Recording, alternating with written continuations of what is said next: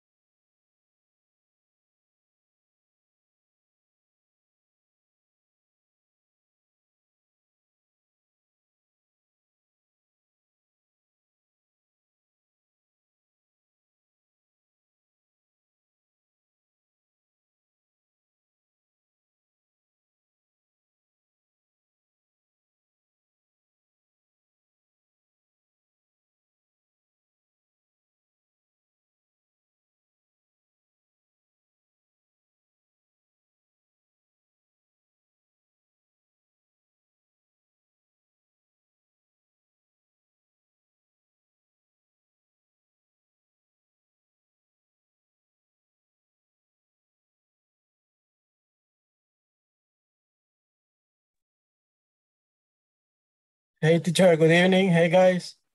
Hello, good evening, and welcome to the class. Thank you, teacher. Okay, we're gonna wait just a few minutes for the rest of the people to join. Okay, perfect.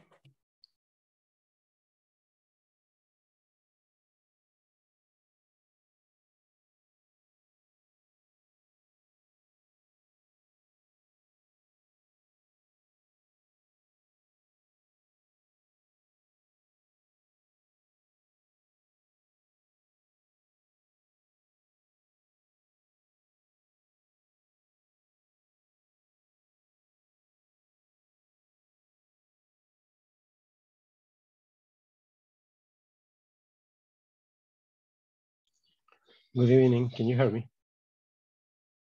Yes, of course, we can hear you. Okay. Thank you. Good.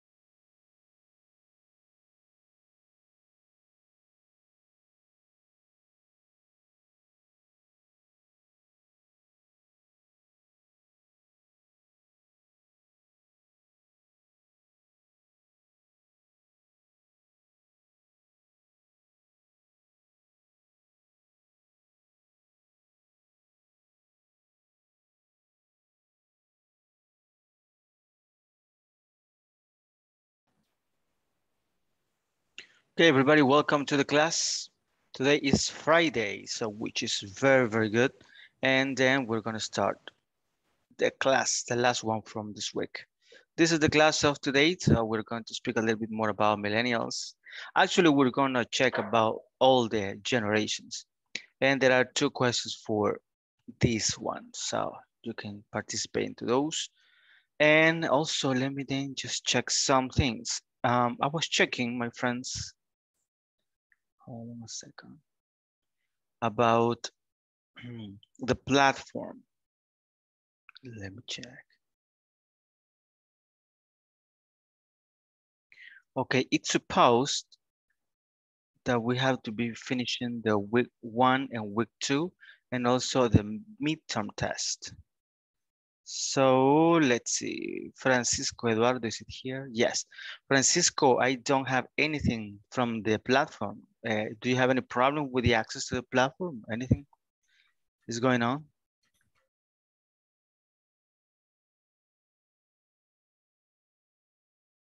Hello, Francisco Eduardo, can you hear me?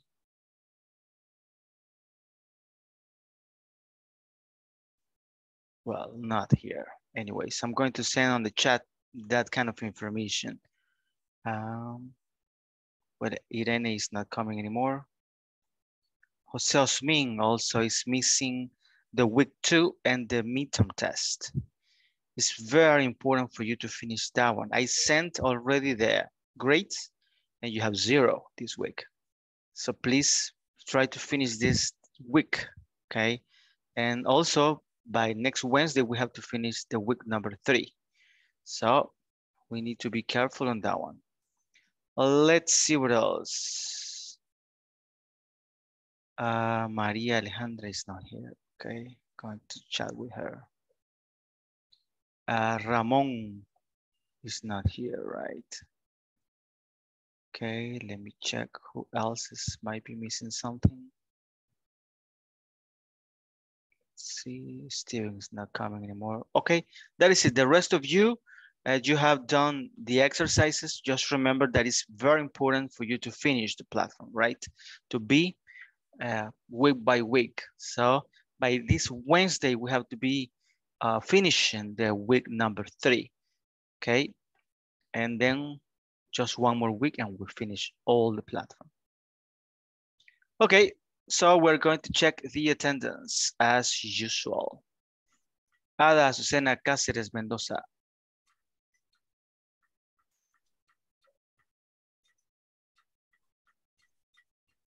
Okay, good, got it. Ana Claudia González Velázquez. Present, teacher. Good. Dani Josué García Martínez. Fernando Marvin González Martínez. Present. Good. Francisco Eduardo Figueroa Mejía. Okay. Heidi Eugenia Salguero de Rivas. No problem, Sara. No problem with the microphones. Iliana Giselle Cañas Escobar. Irene Azucena Cuellar Albanés. José Marcos Rodríguez Ayala. José Osmin Rivas Navas. Present. Good. José Wilfredo Ayala Sorto. Present. Good. Juan Miguel Bran Mejía. Present, teacher. Good. María Alejandra Barrientos Romero. Ramón Enrique Mata Escobar. Roberto Luis Umaña Orellana. Roxana Ivette Asensio de Mejía. Steven Vladimir Villacorta Rivera.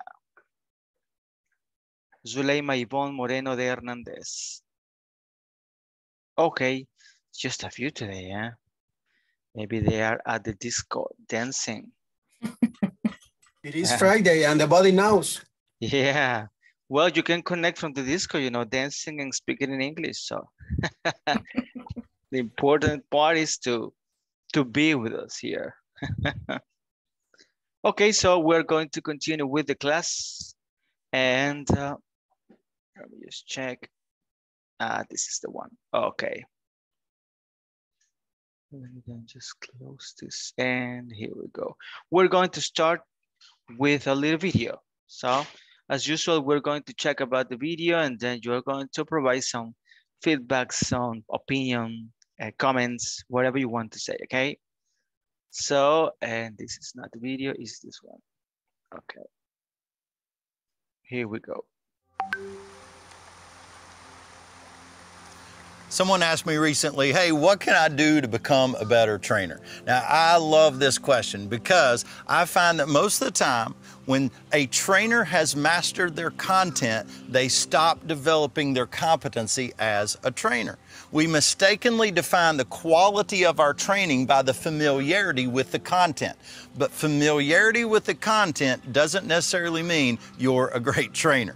The past 8 years, I've spent the majority of my time training trainers. And one of the principles I share with them on a consistent basis is this. If you want to be a great trainer, you have to be a great student of training. In fact, if you want to be great at anything, you need to be a great student of that thing. So today, I want to share with you 3 disciplines that you can practice that will help you continually get better and grow into a great trainer. Discipline number 1 is learn something new about the topic before you teach it.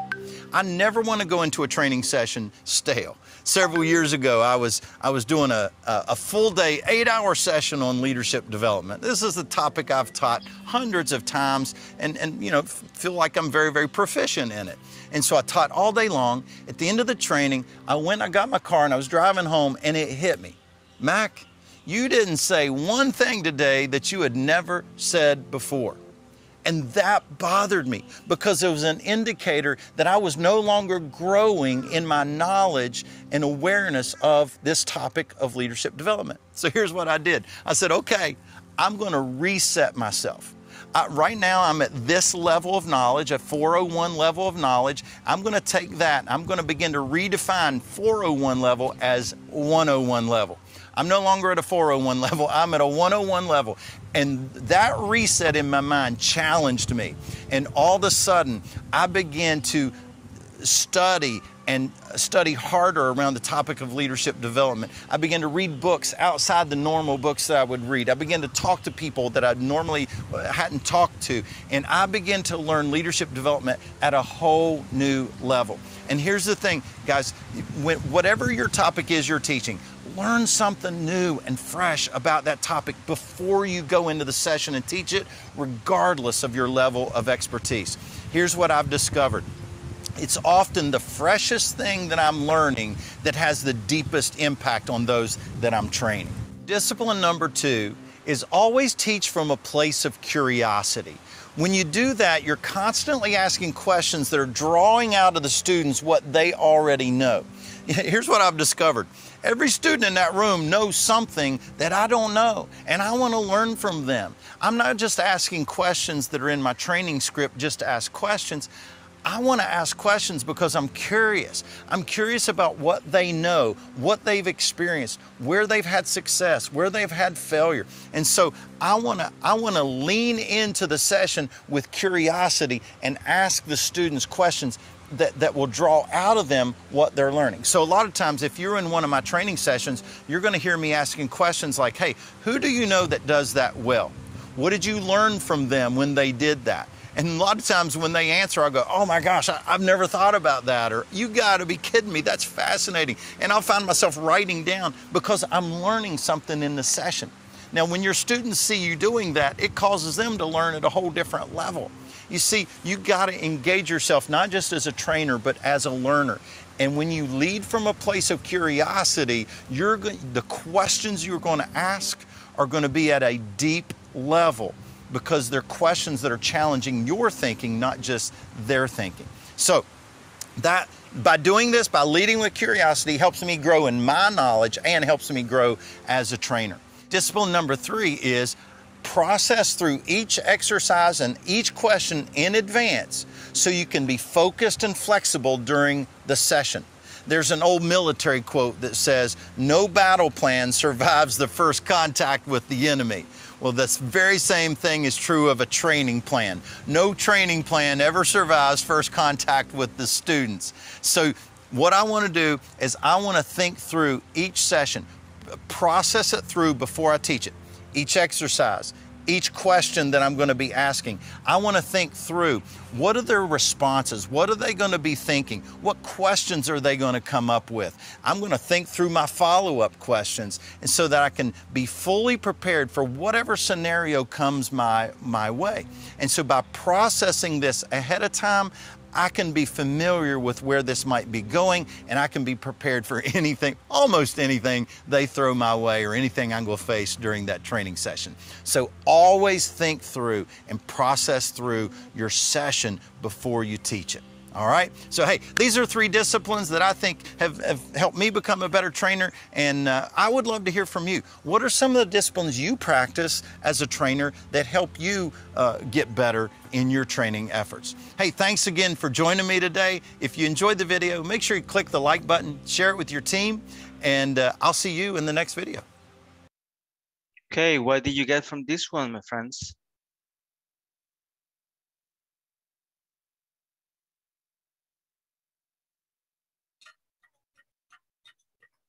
Well, very important that he, the first, I took notes for the first step. She mentioned the first thing is to redefine what you are doing.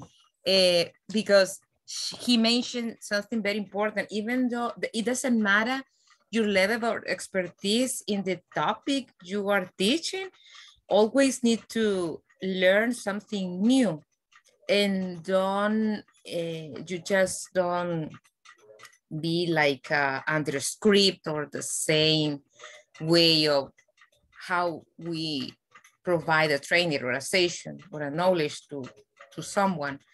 And that is what I took note, that it doesn't matter the level of expertise the person has, always it's important to study and learn something new, to remaster, I guess he said, redefine what the knowledge or what is the topic we are talking about. Very good, perfect. So that was very interesting, right? Sometimes that happens when you're doing this for a long time. Well, you forget and you are like doing mechanical things, right? But whenever you are in front of people, you need to try to find a way to impact people, right? Mm-hmm. Good. Any other comments, opinion? I don't know if the second thing that the man was talking about, they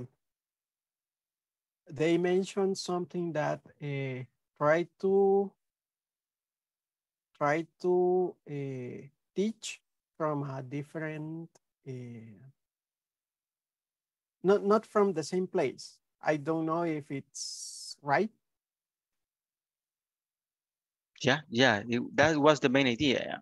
Okay. So I think he's because of the way that he was dressed, maybe he's a trainer, a body trainer or something like that. Maybe for his case or for his type of training, the situation applies, but in other cases, for example, I will talk about myself. Okay. Of course. In my case, I have my office at home, so I have my desk, my PC, my PC, and an extra monitor. So I cannot take this thing to other place in order to try to do something different. Okay. Not like he said, but but we try to I don't know how to say in English, reencauzar Like redirect, something like that. Redirect the training or the things that you are trying to teach to other people. So I think in my case it's like this. I have a script, okay? So because I work with INSAFORP too, so the center told me, so you have this script, okay? At least you have to complete this, okay? But if you want to add something new or something that innovate the class, you can do it. So I try to do the basic things quickly in order to give the extra mile or give another kind of exercise which more apply to the reality, okay? Because in Excel, you know, you can treat a lot of data, okay? But the examples or the exercise in order to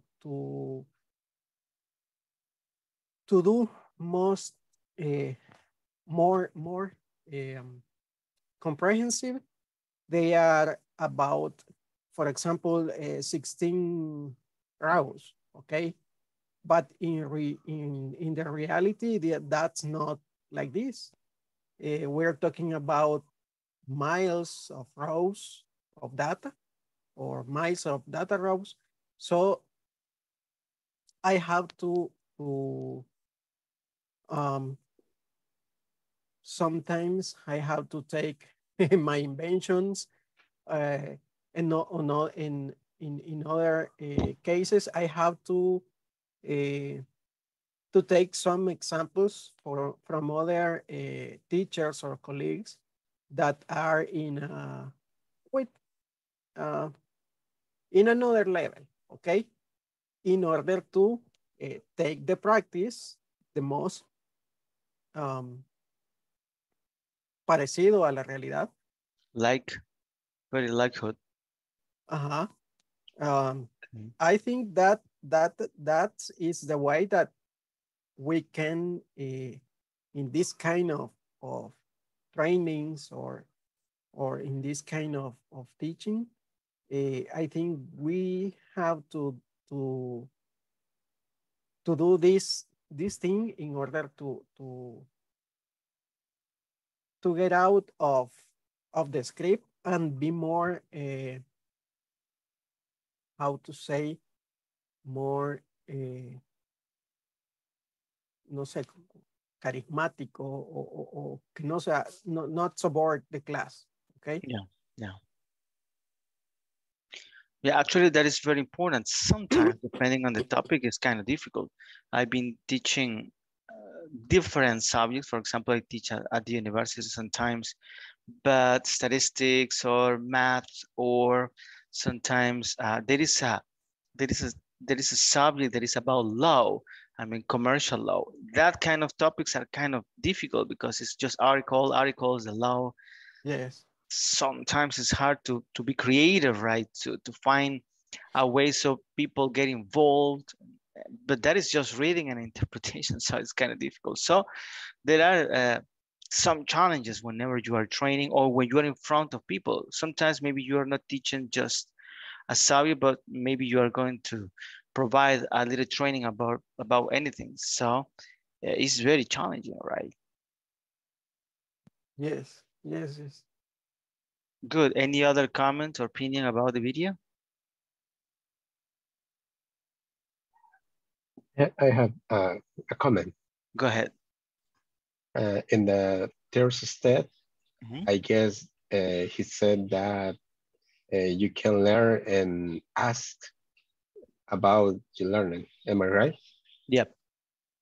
Okay. And for me, personally, is the best way to learn. And from the point of view of the trainer, the best way to teach. because with the practice, you can get better knowledge about the topic, or you can improve your skills. And I think that personally is the best way for me, and it's important because you can try to keep the focus on in a little parts, and it's better because if you make a test at the end of the complete topic, maybe you can lose something details. And if you evaluate, no, if you make a test from your parts, I don't know how to say. Okay. Por partes. Yeah, separated, you can say. Separated. Yeah, separated is more possible that you can keep the knowledge for more time, or you can remember it in the future, because you can focus. And I don't know, it's a good way for me. Very good, perfect, thank you. So yeah, to be I mean, to train people is sometimes difficult and challenging. So let me ask you something. Who do you remember was the best teacher that you have ever had? In general, what was the best teacher that you had? Who was? I remember. I remember my math teachers in college. I don't know, high school, bachillerato. High school, yeah. In high school, because he has a good way to explain, and with joke, and it was ameno, no sé cómo decir ameno. It was entertaining. Entertainment class, and very, very interesting.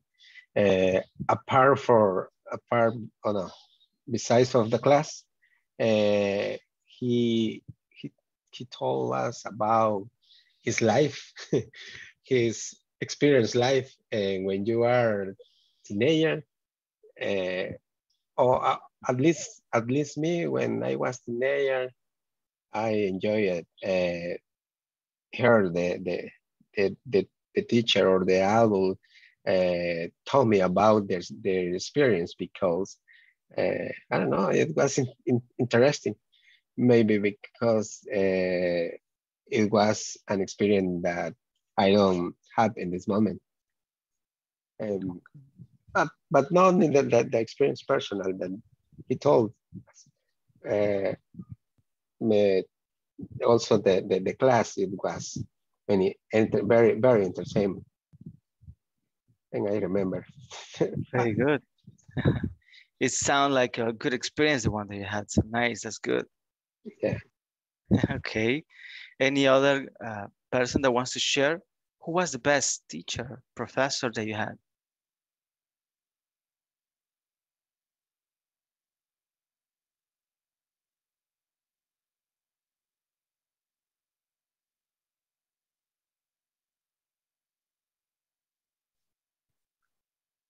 You didn't have any good teacher? A good professor? Well, I remember that when I was in, I don't know what grade, but we was studying the algebra, Algebra, huh? algebra, yeah. That teacher, I don't remember her name, but she explained very well all the cases, and I remember that we have miscellaneous. I don't remember, but I did, and that time around 100 exercise. And I remember that she gave me another grade. I don't know, maybe como que me duplicó la nota. I duplicated the last Yeah, word. she duplicate my note because I did the best note in that exercise, and I guess that is not just for my effort. I think that she contribute a lot with that topic because it's hard, you know. When we was in childhood, we hated the mathematics, but I have a good memories about that grade because she was a perfect teacher for me. Very good. Thank you. That was a nice experience. Very nice. Any other person wants to share about a good teacher that you had in the past? Or professor? You know, professor is at the university, teacher is at school.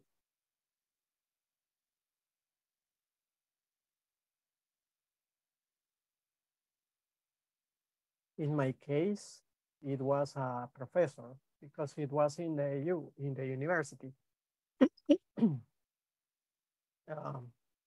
It was a law professor, but in my case, my career is engineer in IT or in tech.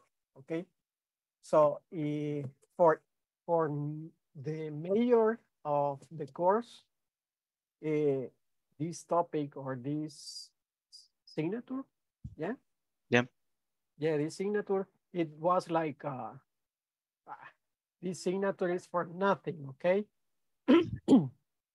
But in my case, I enjoy this course or this class because the examples or the cases, the study cases, were more accurate to the reality.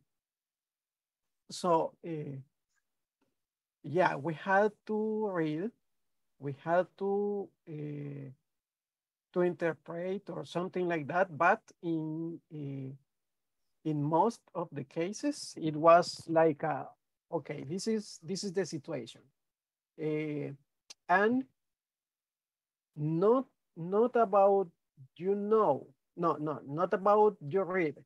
It's all about your general knowledge. Okay, how can we solve this situation? So for the things that we know, we found a solution. But after this solution and after explaining all the points of view, the professor was like this. Okay, that was that simple logic means, okay, but under the law, you have to sorry, you have to consider these articles for this code or this law, and you have to go to you have to have, I think, the general view of the situation. So first, we explain as we understand, but after this, he explains us with the consequences of knowing the law, okay? So we could contrast the 2 points of view, and sometimes the logical is logic, but in other situations, the logic is not legal, okay? So you have to understand the law in order to try to solve in a better way the situation. So I remember that class because I don't know, not always the logic is logical, okay? I don't know. because but that class and that professor was for me an excellent trainer or an excellent teacher. Okay. Okay, yeah, it sounds interesting.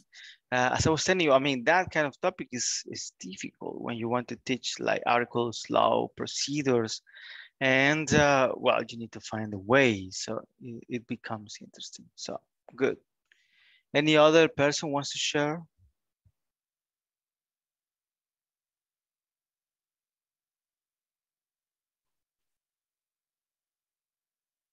Okay, so well, I think here in El Salvador we have a big problem about teachers in general because I believe that maybe the most of them they don't have the vocation, right? They go to university as usual. Sometimes we don't know what we're gonna study, what is this about, but I mean we want to be professionals. So some people they decide to become teacher because of many reasons, but not because they really want to help other people to train, to learn, to be different, to change their lives. So that is kind of difficult. That many people they are teaching there in the classrooms. They go and do things in automatic, and at the end, of course, you maybe the objective the students have is to pass, right? But not to learn, which is, yeah, it's good, but it's not the main purpose of being there. Okay, so we are going to start with the topic of today, which is going to be this one, about some characteristics about, well, all the generations. So we're going to analyze about boomers to the zoomers, it says, and there are characteristics of different generations at work. So what motivates each of the generations at work? How do they approach topics like work-life balance or career development? We'll answer these questions and provide ideas for how you can best support each of the generations at your organizations. Okay, the first two paragraphs are going to be for Fernando. Could you please help me with that one? Yes, sure. Okay. Zoomers is people who use Zoom. Okay. Okay. Unless your business is a solo operation, you're probably working with a multi-generational team. Lucky for you. There are major benefits to an age-diverse workforce. You can use the unique perspective of your employees to appeal to different age demographics, mentor each other, and solve problems with a combination of experience and fresh perspectives. Perspectives. Okay. Part of harnessing the potential of your multi-generational team is understanding the characteristics of each of the generation. When you are unaware. When you are unaware of the different generational perspectives interacted in your workforce, you risk turnover due to issues like aims or unmet needs. Okay, what do you get from this?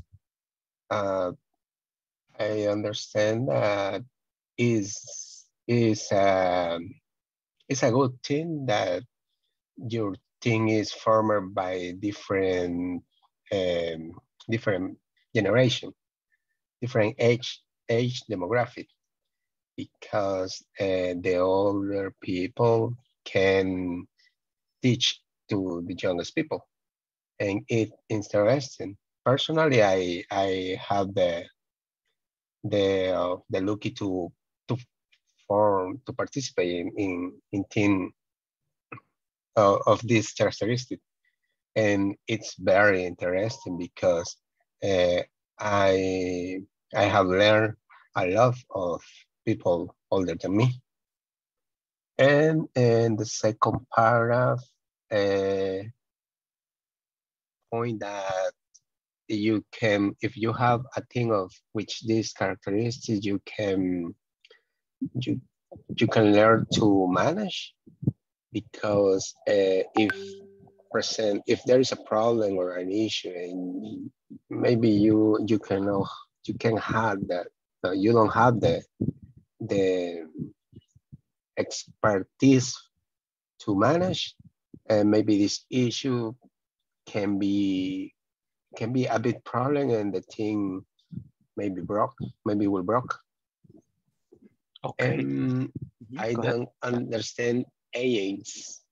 Okay, we're gonna check. Yeah, so there are some words always in this kind of articles that I like to check.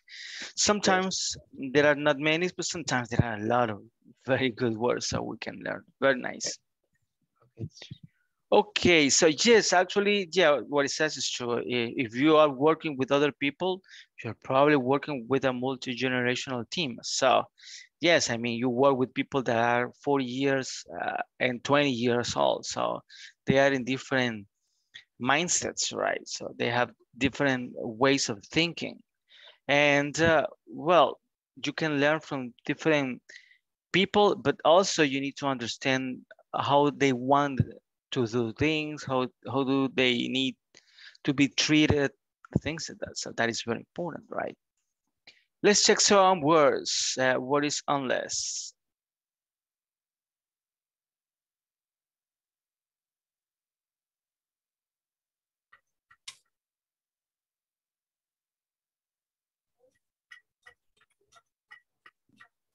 Anybody? Otherwise? Otherwise, yeah. Okay. So, yeah, it's a word that expresses that only if this is happening, then this is going to happen. Something like that one, right? Let's see. What is an age diverse workforce?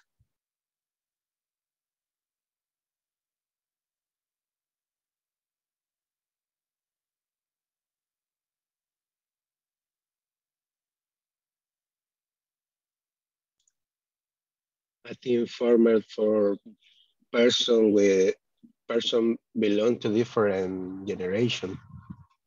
Very good. That is it. Multi-generational, right? So that is it. Related to work, of course. It says prospective employees to appeal. What is to appeal?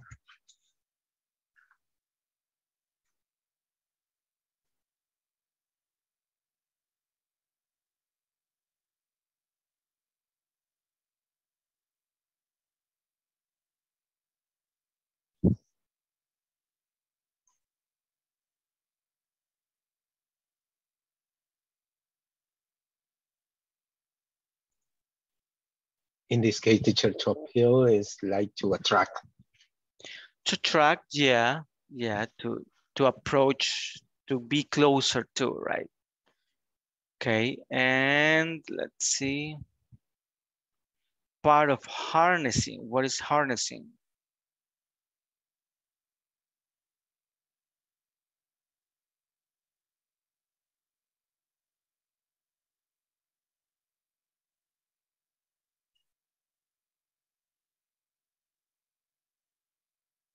Okay, harnessing might be something around or like leveraging, so pushing, to link and push something or somebody. Characteristics, let's see. What is to be unaware? Don't be afraid, maybe. Don't be afraid, you say? Uh-huh. It's not being, You are not aware that something is happening. Aware, yeah, not aware. Meaning that you don't know, right? So you are not conscious about something. Okay. Good. Ageism.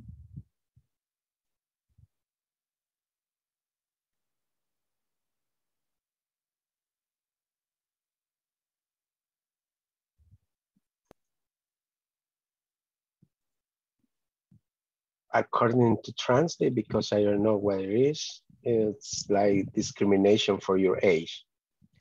It's not discrimination, but it's the fact that people are getting older, right? So as we were discussing one day of this, I don't remember, you are not going to analyze things the same way. You are not going to move your body the same ways, even when you want to, even when you're in your mind, sometimes it's there. I mean, it's going to be different, right? So it's not possible.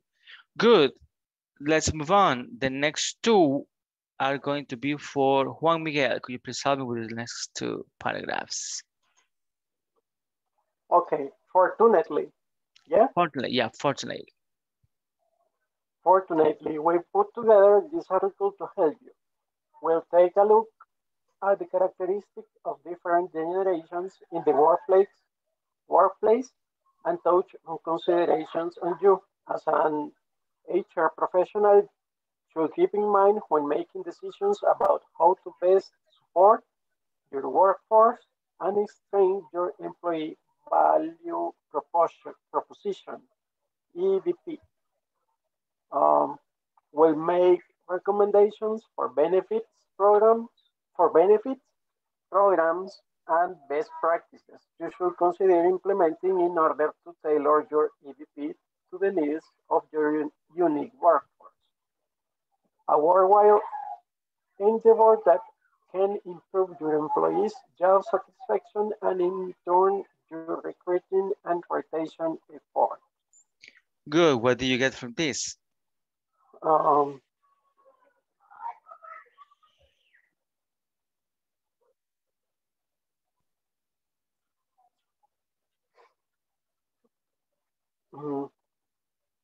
Maybe in the first paragraph, they are talking about tech decisions, but these decisions should be in order to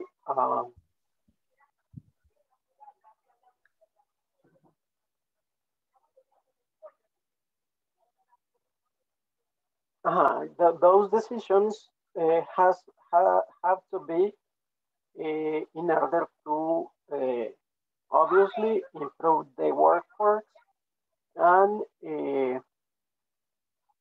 all the, not the weaknesses, the opposite of weaknesses. Strengthens.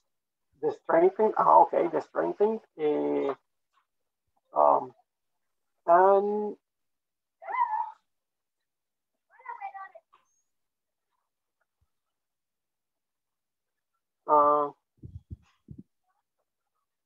no, I don't know. I think only. Okay. Yeah, it's like you need to take in consideration that if you are speaking with different people from different generations, of course, you are going to treat them in a different way, and they are going to be, I mean, everything might be different. The way that you talk with them, the way that you manage some situations, some crises, the way that you are going to motivate them as well. So let's check some words. Let's see.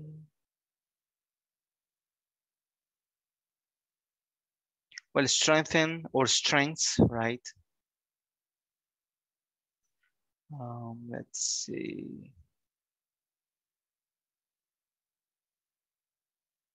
Worthwhile. So what is worthwhile?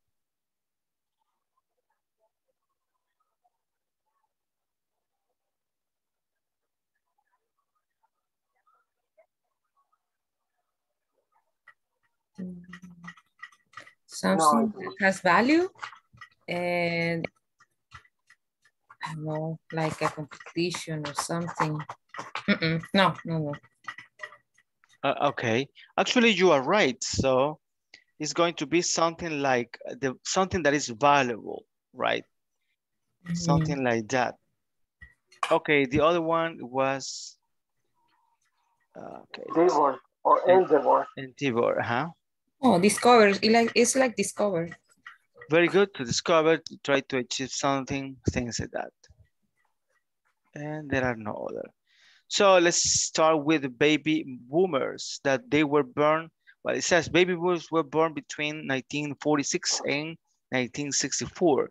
The end of World War II and the economic prosperity that followed led to a boom of births, hence the name baby boomers. So now you know why they call them baby boomers, because after the war, mostly the American people and people in Europe, they had prosperity, economic were very good because they were building many things.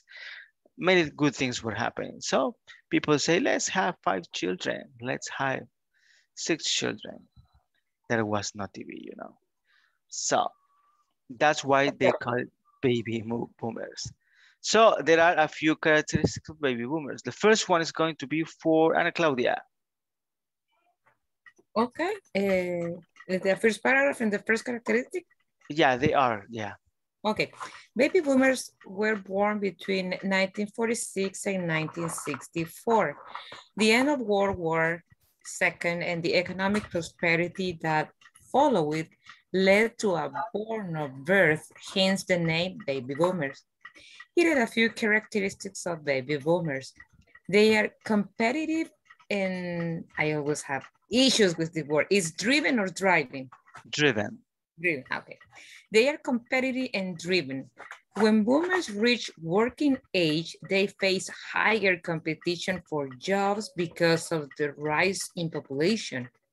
This led to a generation of determined workers who take pride in their careers. Okay, what did you get from that? Like the man we saw at the very beginning. I guess he's from this generation because his speech was around, you have to succeed, you have to show up, being different, something like that. And it's true. People born in this baby boomers, can we say season? Or yeah, we can say period or period. span. Do you remember span? What? What is the other one? What? Span. Okay. Span. Oh, yes. S-P-A-N, right? Yeah, yeah. My God. Okay, span. Yes. For example, I think, I don't know if I'm correct, I'm mistaken. I don't know if people like, I don't know if people like Trump or Elon Musk were born in this span. I don't know. I'm not sure, but I would think so because they are workers. And I think this span is known as the workaholic, because they want to accomplish their personal goal, but they set higher expectation for them. And they must achieve them, and it doesn't matter. And sometimes their health also suffer the consequences for the hard work they do. I don't know, that is the concept that I have for this span, and also I agree that they are so competitive. Okay, very good. So that is interesting, right? Imagine that people like this in this age, they are very competitive. They are focused. They say, I want to achieve that one and I'm going to work for that one. So I'm going to do my best. Interesting. So, and then you know how to motivate them, right? So if you are working with a people like that, it's like, you can do it. I mean, I'm going to help you and you can achieve this goal and you are the best. And that's it, they're happy, right? When it says that they are driven, is because they have the willingness to learn, and they have the willingness to be like, yes, how can I say this? These are people that you can guide to a purpose. Is that the meaning of driven? Yeah, driven is that they are by themselves. They are looking for something to help in their job. So they are researching, they are reading. Okay, it's not that they are persons that easily you can guide, let's say it in that way. No, in that case, it's like more like self-driven. So it's like, I can do this, I can research, I will do my best. So in this case, it's like proactive people?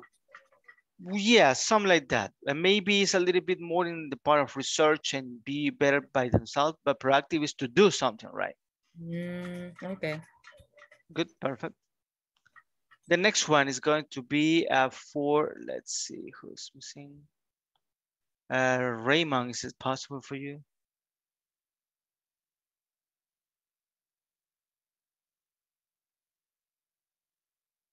Not possible. Giselle.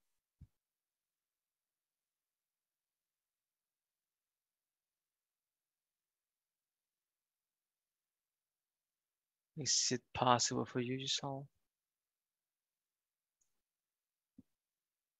Not possible. Okay. Ada Cáceres.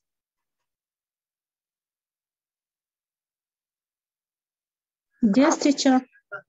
Okay, so it's going to be the next paragraph. They value.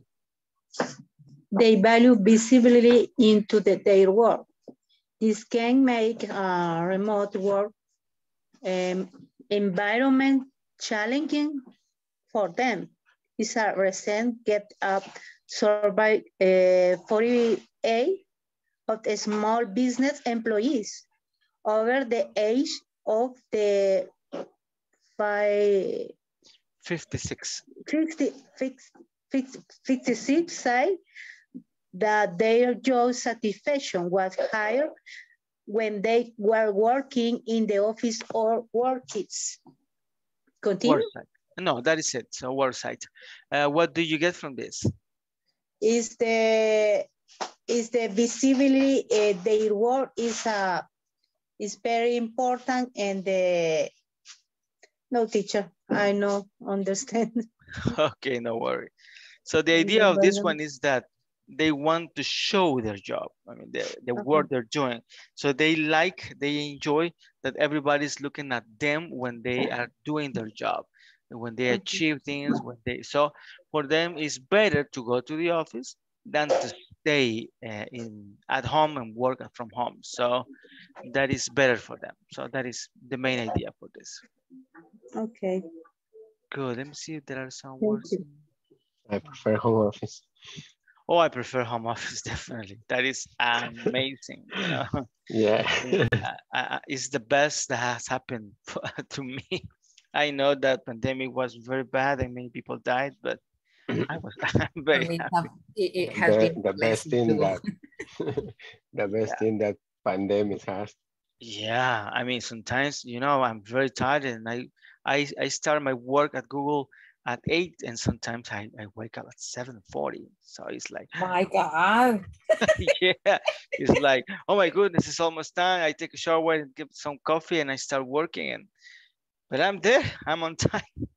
So like to me, I started at 7:30 and I woke up at 7. Yeah, I mean, if you are organized and you have everything in the place that you need, it's easier, right? But I mean, I live in Santa Ana, mine to go to San Salvador, and I used to wake up at 4 in the morning. So. Oh, I used to wake up at 3:30, and at 4:20, I was in my way to the job. It was so frustrating. Imagine when it's raining and you are. Oh, no, I don't want it. Few weeks ago. I don't want to remember those days. Either rainy days or sunny days, it doesn't matter. I love to sleep now. Yeah. You were saying something. I guess Danny was saying something. I don't know. But anyways, yeah, I mean, they prefer to go to the office because they enjoy to be there and to show how they are doing things. So interesting, right? I mean, it's not that if you were born in that time, definitely you are not going to stay at home. I mean, maybe there are some people that they prefer to be at home, but if they have to choose sometimes, maybe the most of them is going to be like that. Okay, the next one is going to be for, let's see, Jose Osmin, is it possible for you? Yes, teacher. Which one? They are retiring. Okay. They are retiring later than previous generation. Improved life expectancy combined with baby boomers. A strong work ethic has led to the majority of their retiring later than previous generations. According to Gardner, 36% of the current workforce in the United States is made up of employees about 65 years 65 years of age, and this percentage is expected to increase to 45 by 2028. Japan, Germany, and Italy are also facing a silver tsunami, right? Yeah. Which more than 20% of their population above the age of 65 full content available to client. Okay, what did you get from this? Okay, let's see. You are describing my neighbor. Oh my goodness. Yeah, sometimes, I mean, I believe that whenever I have the age to retire, maybe I'm not going to retire. I mean, what I'm gonna do at home? Maybe I'm going to look for a job that is less stressful. But you are not a baby boomer, right? I'm not a baby boomer, no. But you think like a baby boomer. I think that is a good thing. I mean, yes, I could stay at home, but I mean, I need to do something. Maybe not that much because right now, I mean, I have two jobs, right? So that is demanding and that is stressful. But then maybe I can continue teaching only. So that would be very good, right? But that is my point of view. Maybe I'm not going to get to the age. Okay, so yeah, this is about that one. I mean, they are retiring later. They want to continue work. So yeah, that happens. Thanks, Ana Claudia. No, yeah, this woman, my neighbor, my God, she's still communing to San Salvador. And I say, hey, I don't even remember her name. What? No, they just rest. Now, you know, she's, I guess, if I'm not mistaken, she's around 66 or 68. And she's still commuting. She used to travel in the same private transportation. We were like a group of people from different jobs. We had that private transportation. I'm my God, I can just not imagine, but she is still commuting from Monday to Saturday. Not only to Friday, to Saturday. My God. And she is working. It's very important that silver what it says? Silver. A tsunami. Silver tsunami. Because I guess that is what is happening also here in our country with a lot of teachers. They don't want to retire. They don't accept the technology in their life, and they are like stalking people to learn because they don't move. So the younger teachers or youngest teacher, they don't have like a job. They cannot apply because a lot of people is still working, but they don't like technology, and now they must move with technology. Yeah, I believe that is true. I mean, if you are going to continue working, of course, you need to adapt yourself, right? So it's not possible for you to say, I'm going to continue, but I'm going to continue in my own way. So that is not possible. But yes, I believe that is maybe not the part of the money, but it's maybe, I mean, what am I going to do? Exactly.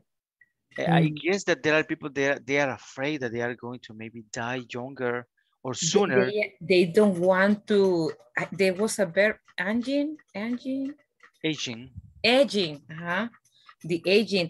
They don't accept the aging stage. I don't know if it's correct. Yeah, actually that is fine. But yeah, I mean that is maybe the main thing is that, I mean, maybe yes, the money is good, but they don't want to feel useless or having nothing to do. I mean, when you are like 75, of course, right? There is a time when if you are still alive, of course, you need to rest, right? If you don't, you cannot continue working. But anyways, that happens, right? Okay, so we're going to stop a little bit and then we're going to check about their attendance. He said, okay, and Ada Azucena Cáceres Mendoza. Present, teacher. Good.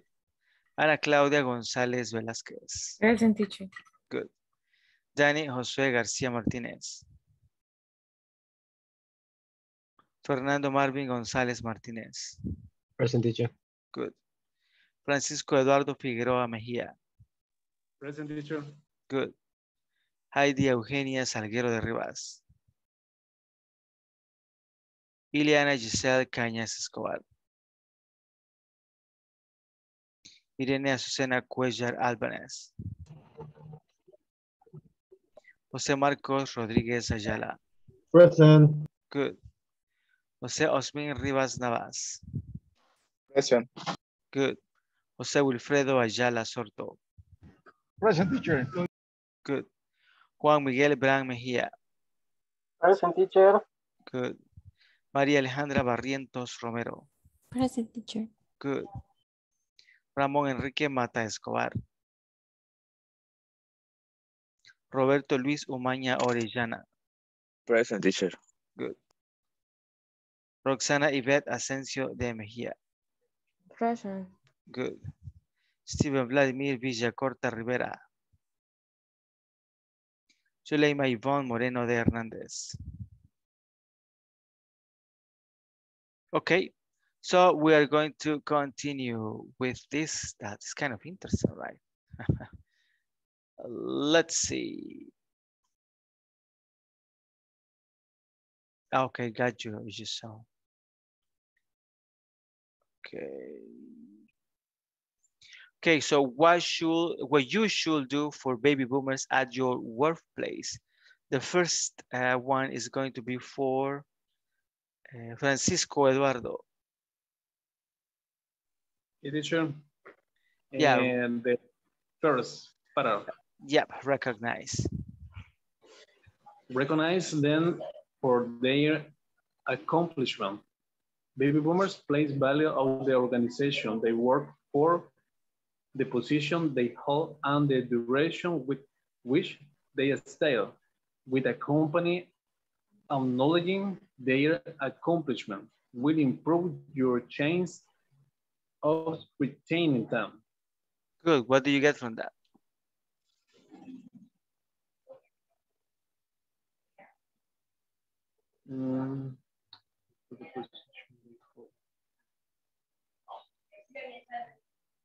Teacher, with me, accomplishment. Accomplishment is when you have a goal and you reach that goal. So you accomplish something. Okay, teacher.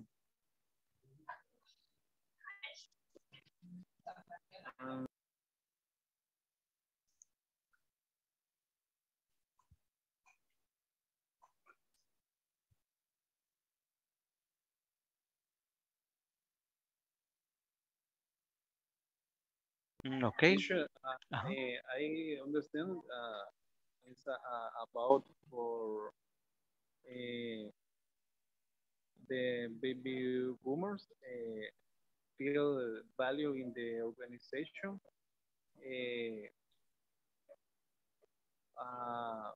because for the accomplishment. I understand that it's a characteristic for these people, for this generation, this people generation. Okay. Yeah, actually, that's it. I mean, if you, they really like that you go and say, good job, you made it. You are the one. So only about doing that one, they are going to be happy. They will feel valuable for the companies. Right. The people feel well when your boss say this word motivation. Right, teacher. Yeah, I mean, I guess everybody is like that one, but for them it's very important. Very important. If they accomplish something and nobody says anything, they feel sad. They don't feel very good, and they start thinking, I'm gonna go from this company. They don't care about me. So yeah, so it really touched them. It's Good. like a sensible person.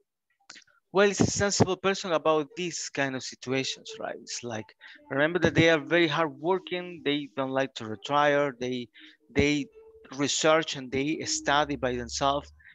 But if they do not get recognition, they don't feel very well. So impressive. Yeah, it's like, yeah, I mean, as I was telling you, for everybody it's important, but you might say, okay, I made my job and whatever, right? But for them, it's very important that somebody comes and say, hey, you did a very good job. But sometimes is, well, I think when you receive some accomplishment. Yeah, that's what I was telling you, that, I mean, everybody will really like that you go and that somebody goes and says, hey, you did a very good job. But sometimes, for example, with the teams that we have here in Google, we ask questions, what do you want? What motivates you? And the most of them, they say money, right? Money. Yeah, they want money. I don't care if I am very good and money. If you give me money, if you give me coupons for the supermarket, for gas, or if you give me, I don't know, a gift or food, or Okay. that's what they really want. So of course they are not baby boomers, right? Okay. Okay, the next one is going to be for Roxana. Could you please help me with this? Yes. Make time for face-to-face interactions. Growing up without digital communications means that boomers are more Amenable. amenable to interactions in group meetings. If your organization is fully remote, video conference a few times a week is a great way to imitate in-person interaction. Okay, so what did you get from this?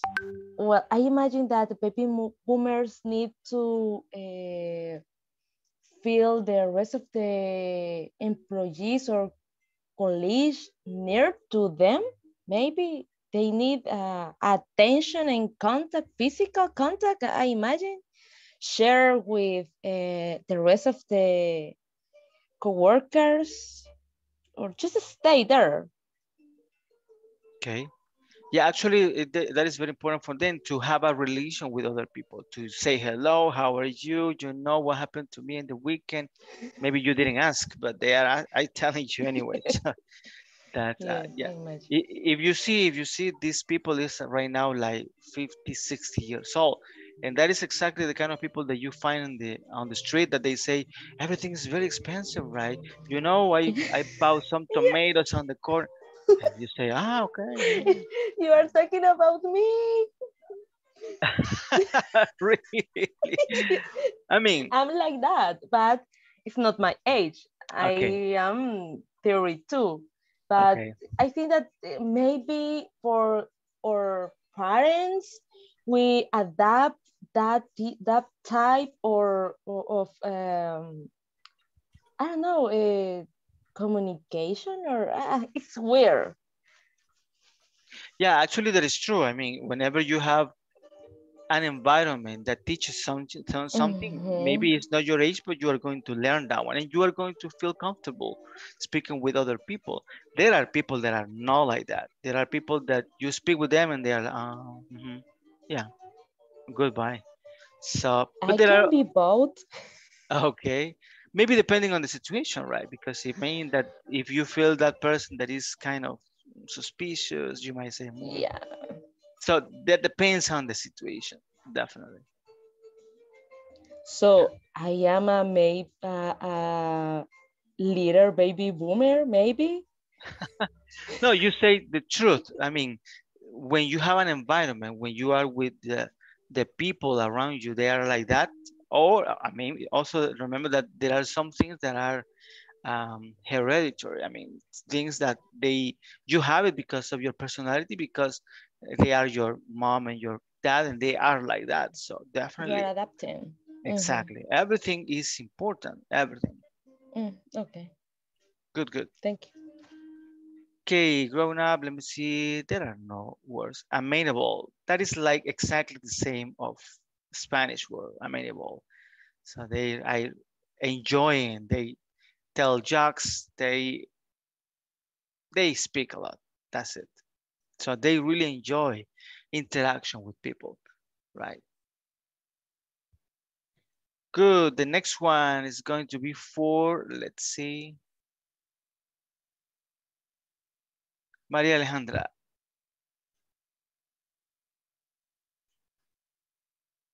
Okay. Create a culture. No. Yep, that's the one. Okay.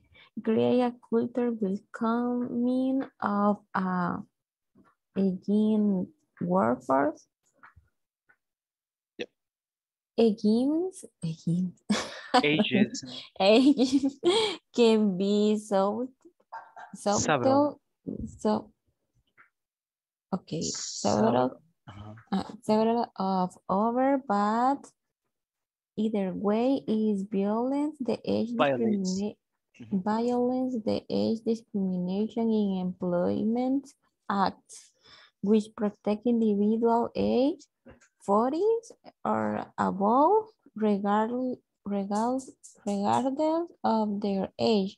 Your employees should be offered development opportunities, as access to training, acknowledgement of their performance, and regular feedback and coaching. What did you get from this?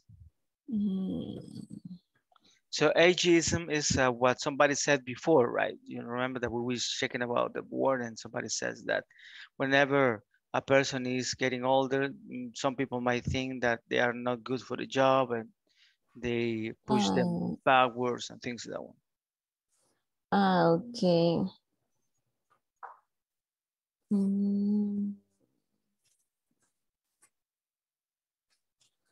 I think that the problem in this case is the age for a person to older compared to others. For example, the people or that adults to have more than 40s, or that other employees to discriminate for that don't have the same abilities or to learn quick, and in try to protect for that this person take a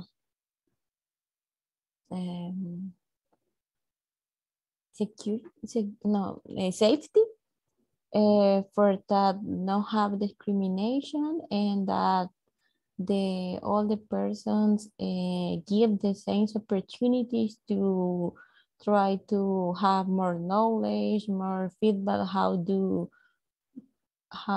to improve or to have the same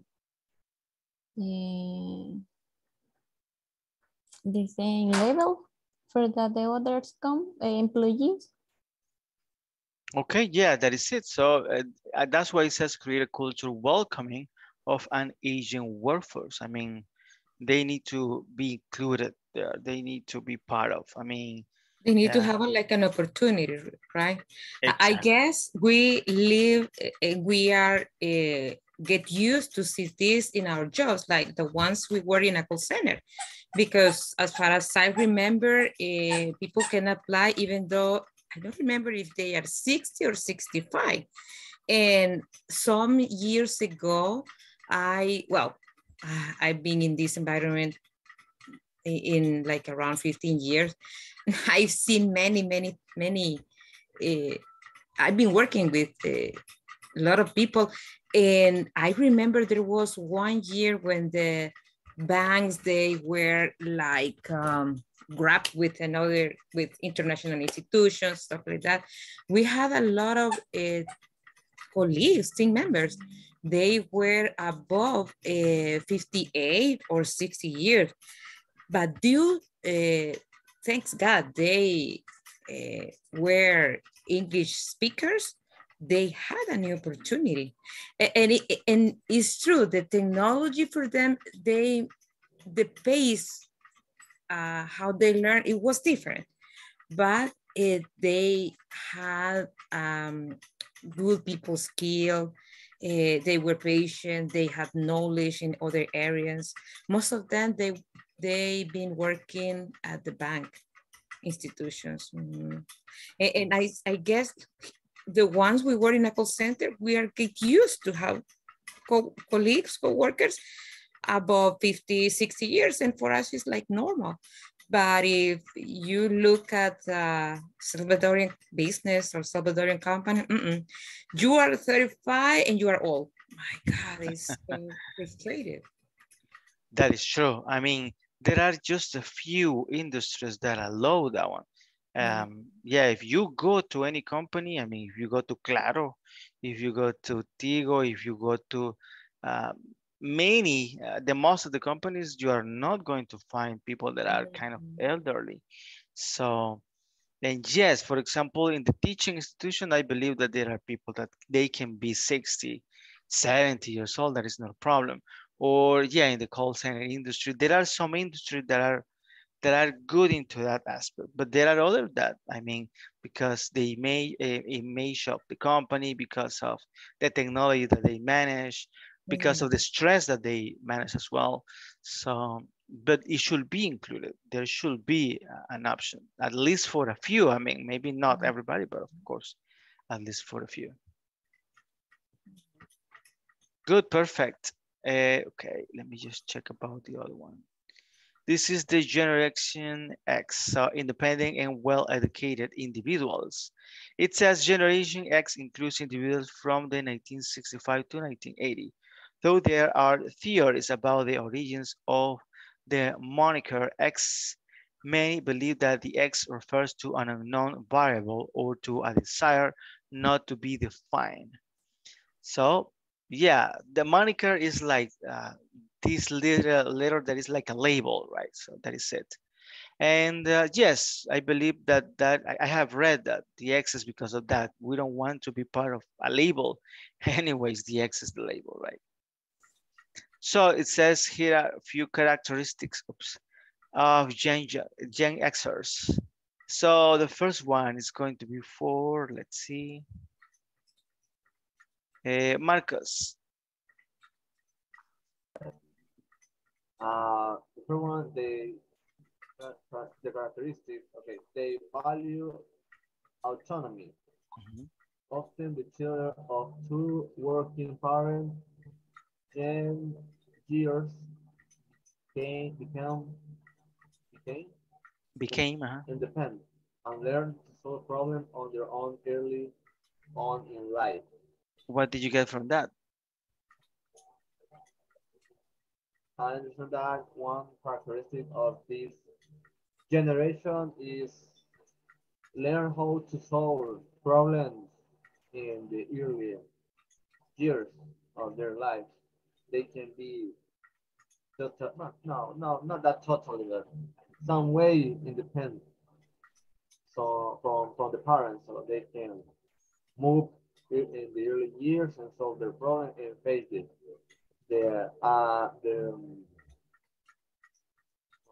The new phase of their life, the adulthood. Okay, so that is it. I mean, these kind of people, because their parents, they are working, the two parents were working, sometimes they had to learn to cook, to iron, to do things that maybe other people, the parents, they will do for them. So that's why they learned how to be autonomous. They can be independent. So that was good. Okay, the next one is for Jose Wilfredo.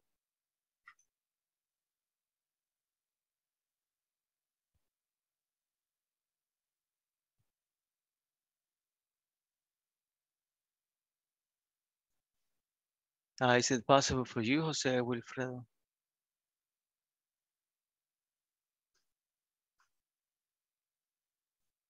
Okay, not possible. Let's move on.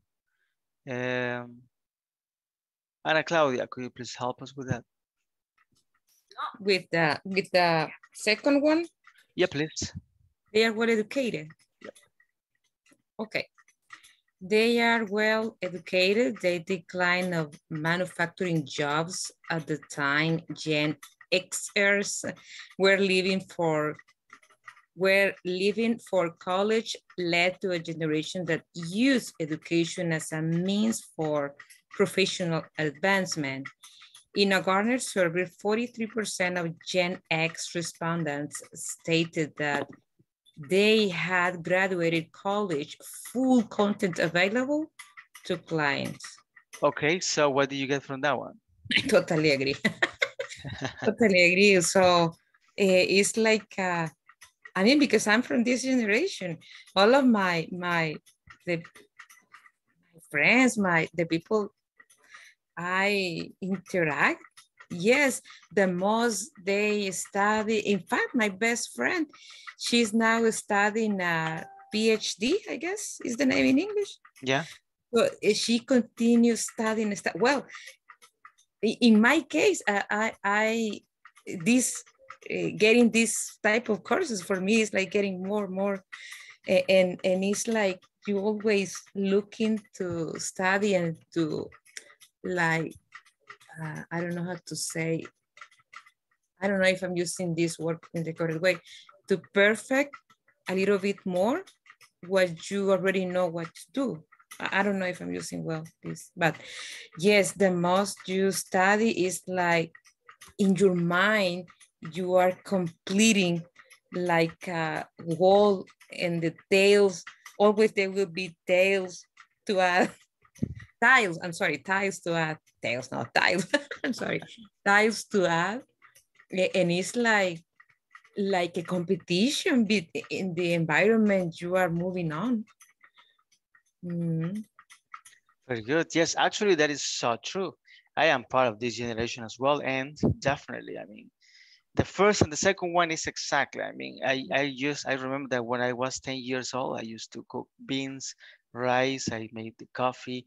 When my mom and my dad they came to the house, I had everything done. I cleaned the house. I did many things. Yes, and we have working parents because they been working all day long. Mm-hmm. That is true. And yes, I mean, to go to the university was something very important, to go to other courses. I mean, you know, my resume is like a book that I have. I don't know. I counted like 3 years ago and I had like 300 diplomas. So that is a lot. Wow, no. Yeah, a lot. I mean, yeah. I there at work sometimes I'm like I don't have anything to do, so I'm going to take a course. I'm going to do that. So it's like that. But yeah, you can see that that is true, right? So sometimes you might think that is not going to happen, but I mean, me myself, I have seen two characteristics, and I identify myself with them. It's a good study they did. Yeah, it's a good thing, even though maybe not everybody's excited like this, but it's a good thing that they have done and researching about behaviors, right? Yeah. Good. So the next one is going to be for, let's see, Juan Miguel.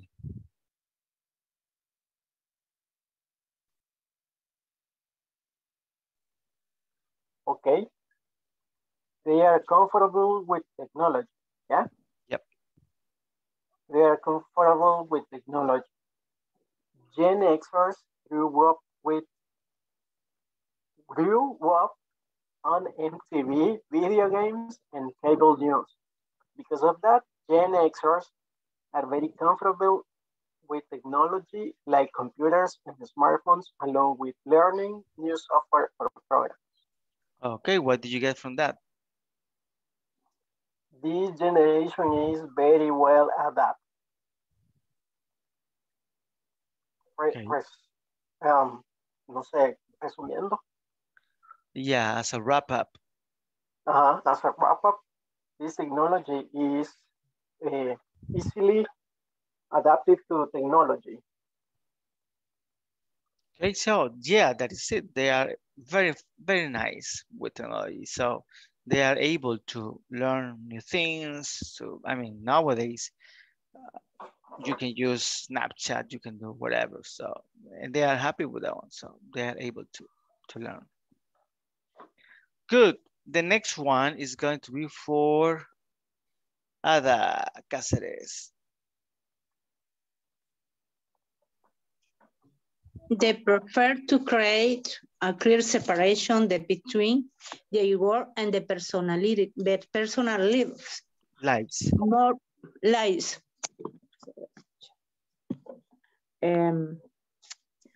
More so than their predecessors. James X evaluate work the life balance according to business, while 41 of the young experts ranking type of the number of one per is the generation X teacher is the preferred separation between the work and the personal activities. For the is a group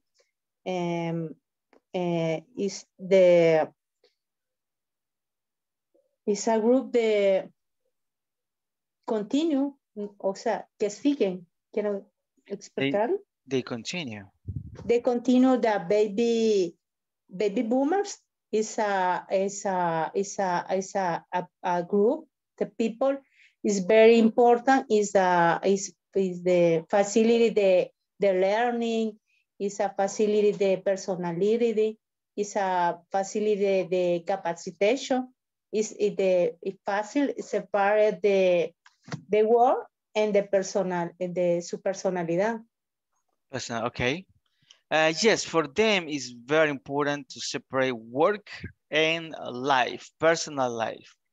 So it's very important for them to have a life, right? To sleep, to go to the park, to go to parties, to go to the beach. Those things are very, very important. So they like to work, but they are not like the other ones that they are going to be just working. So it's also good to live their lives. Good. So what you should do for Gen Xers at your workplace? The first one is going to be for, let's see, Francisco Eduardo.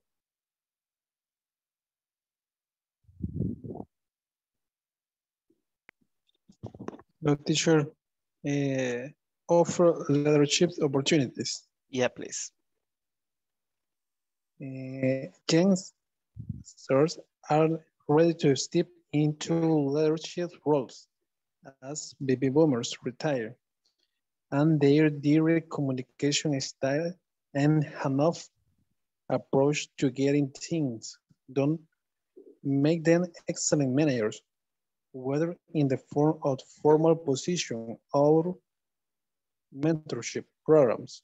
You should find ways to use the leadership skill of Gen Xers in your workforce. What did you get from that one? I understand that the people, the Gen Xers, they have skills to be a leader.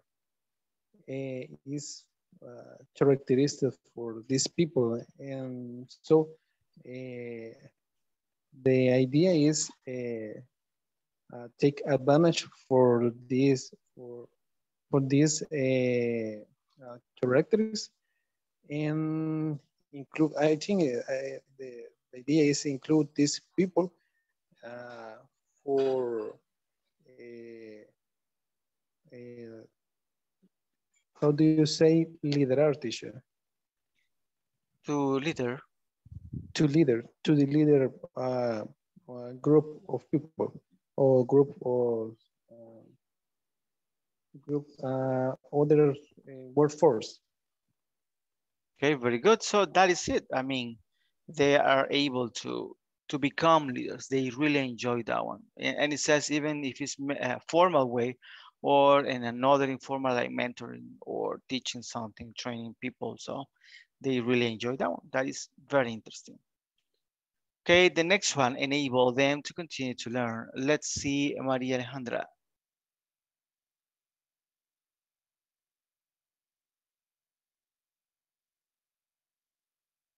Okay, teacher. Enable them to continue to learn. Yep. Like we mentioned earlier, yeah, exerts value education, offering opportunity to continue their education can improve their job satisfaction and likelihood to stay. You can accomplish this through a learning program or a tuition reimbursement plan. What do you get from this?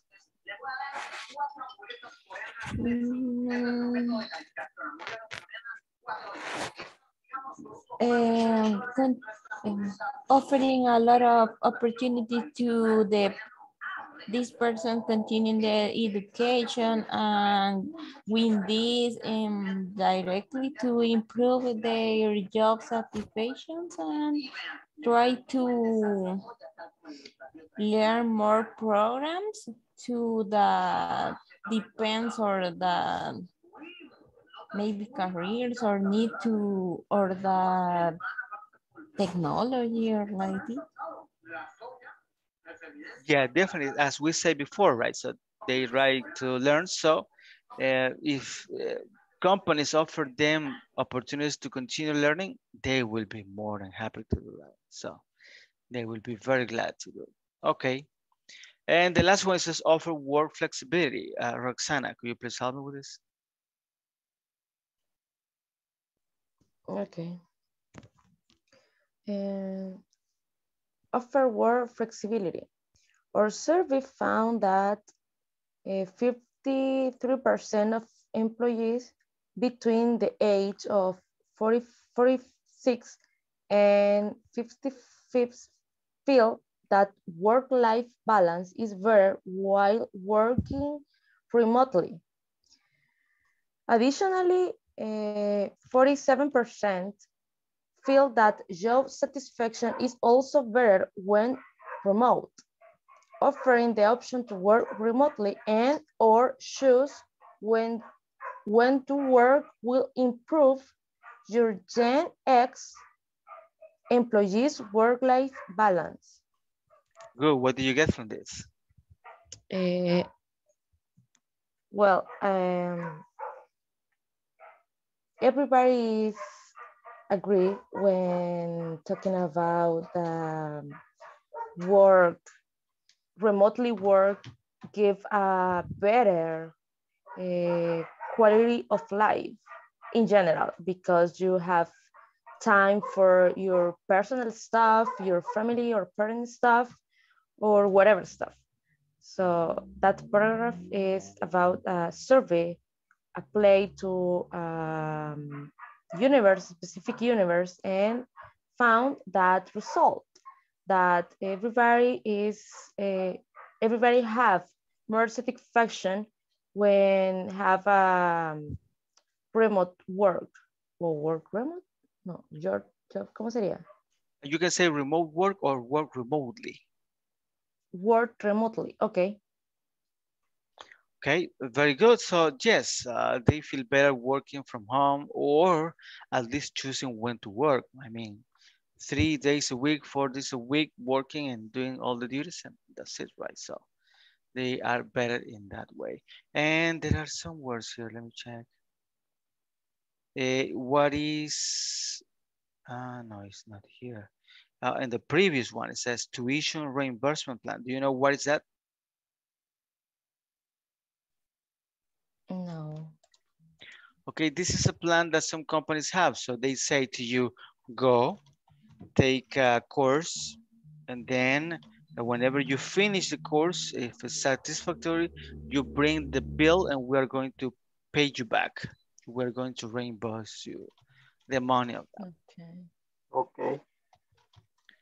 Very good. So millennials, we're going to check that one. This is related just to work, of course. And it says a collaborative and impact-oriented generation. Millennials, also known as Generation Y, were born between 1981 and 1996. This group got the name millennials because the oldest of them were entering adulthood at the turn of a new millennium. Okay, and here are a few characteristics of millennials. Fernando, the first one, please. Okay, teacher. They prefer to collaborate. According to research from Workfront, 51% of international millennial workers say collaborating across many teams is critical to them staying at a job. As a generation, millennials will rather approach their work with consideration for different points of view than take direction from the top down. Good. What do you get from that? A millennial prefers the team. Yeah, definitely. Definitely, millennial prefer the team, and it's good. I am a millennial according to my year, but maybe I think that I belong to Generation X. Oh, okay. but but I agree with this. Millennials prefer work team, because I don't know, they only need support or Okay. something like that. Very good. So yes, it means that they are, since they relate with all departments, sometimes they ask questions, they come and see, what do you do here? Can you help me with this one? Let's work together on this one. So, and remember that also El Salvador is a little bit different than the US, of course. So that the impact of that one might be kind of different. So they are motivated by meaningful work. That is going to be for Marcus.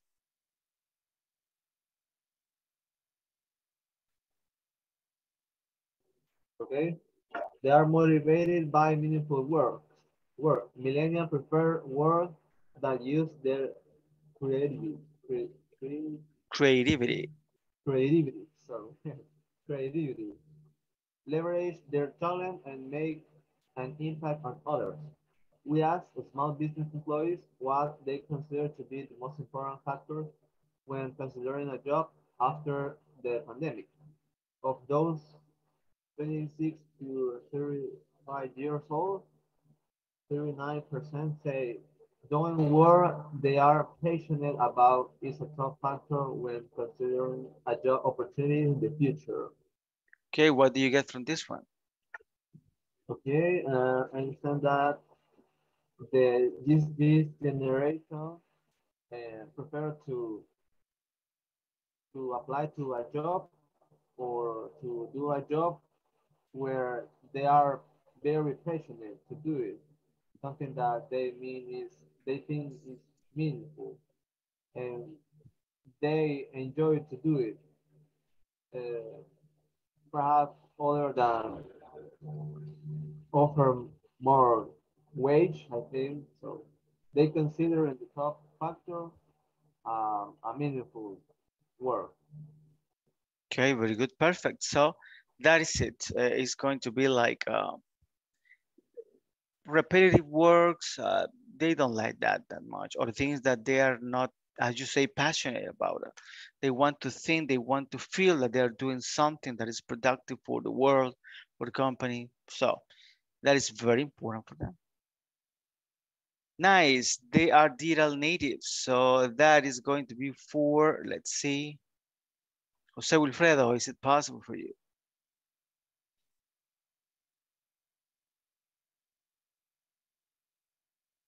Not possible. Let's see. Me. Hello? Yeah, me. Okay, go ahead, please. Go ahead. they are digital natives. Early versions of Wi-Fi were available starting in 1990, which means that millennials grew up with the internet and have watched technology like virtual reality and artificial intelligence grow for their early stages. This exposure has led to a generation with an intuitive knowledge of technology. Good. What do you get from this?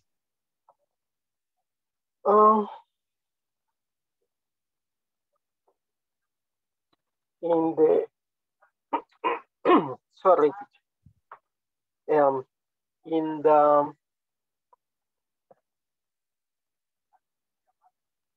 the other generation, I don't know if it's in or on, okay. Mm-hmm. Oh, okay.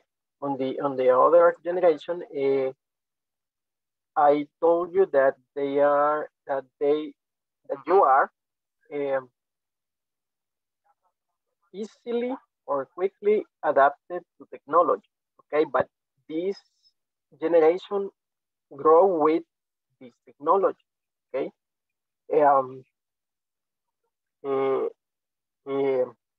There was a new technology, and all of the people, or the major of these people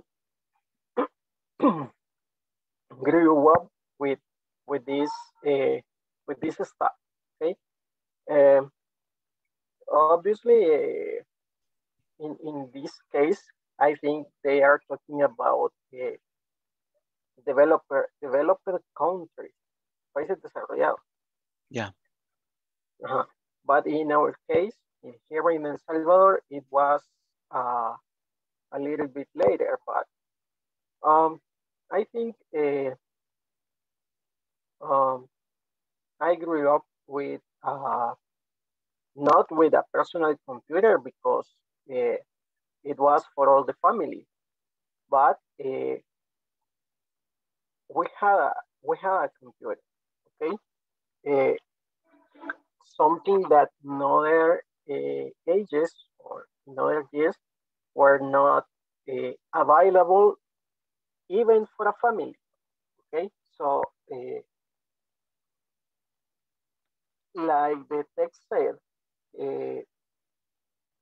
we are digital natives. I am a millennial, so I grew up with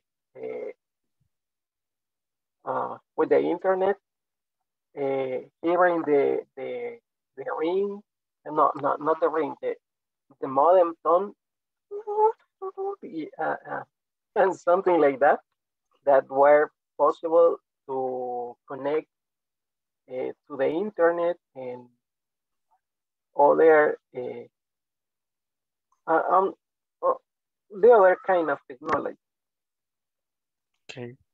Yeah, definitely. So when you were born in using technology, of course, it's not that you can adapt, it's that you are able to use that maybe since you were a kid, right? So it's going to be much better and adaptable to any work that you might want to do.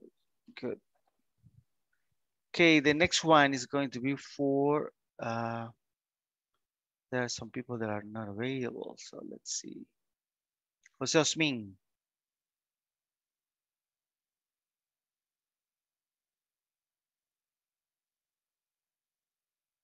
Not possible. Let's see then.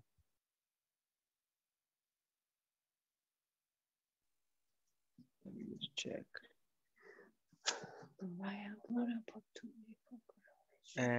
Roberto, is it possible for you? Not possible. Okay. Roxana, help us with that. Sure. Which one, teacher? Sorry. They are amenable.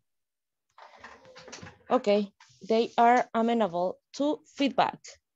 The majority of millennials are currently in either an entry level, intermediate, or mid-level position. As such, they are focused in focus on their own professional development and place at all of value on feedback and mentorship for their managers. What do you get from this? Well, I think that they are open to receive a feedback to improve their I don't know, their skills, their processes, and oh no, sí. So they are very happy when getting some feedback. They really like to Yeah, know. they are open because you know when you are working in a enterprise with a lot of people, not at all are open to receive feedback. The most of the people receive the comment, but they are always thinking something bad. And maybe millennials are open to receive feedback to improve their skills or something like that. Okay. Yeah, definitely something that they really like is feedback. I mean, what am I doing good? What am I doing bad? How can I improve? So that is something that they really like. So the next one, provide what you should do for millennials at your workplace. So the first one is going to be for Maria Alejandra.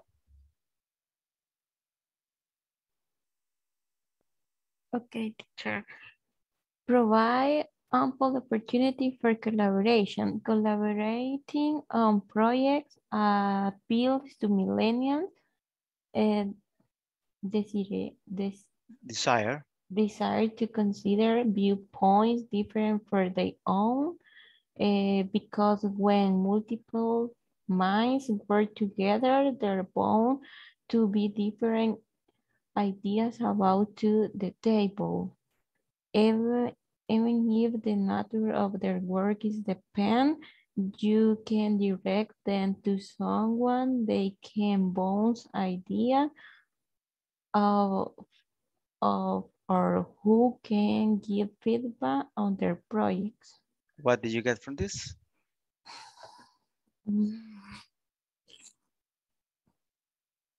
And that the millennials in these try to work or collaborate on different projects, and the person hear different points that this group says, or that you work, for example, like this to call. Okay. But I think that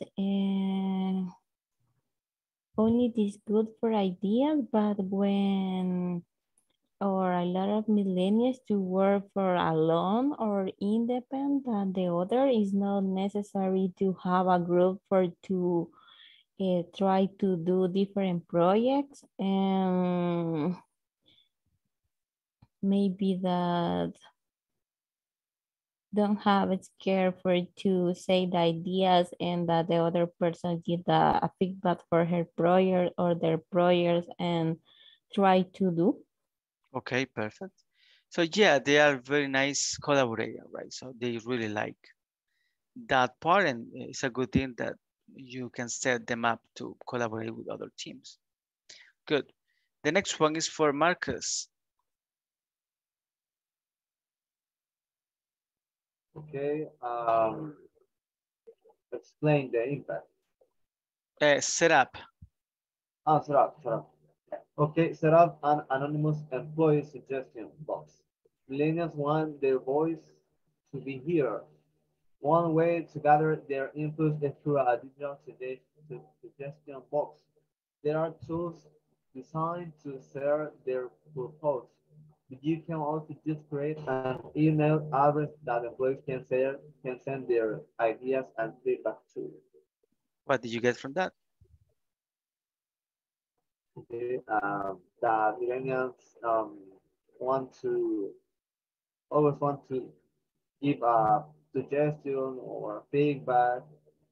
So they always search a way to give that opinion, whether it's for via email or I don't know if they use notes, they write a note, but usually they use an email to send a feedback or a suggestion. And yeah, they use the designated tool. For example, I think in the Google Forms, they can use this kind of tools to give to solve a questionnaire, like a survey or yeah. Okay, very good, perfect. So yes, they really like to be heard. So to provide feedback. Nice. The next one is going to be for, let's see, Fernando.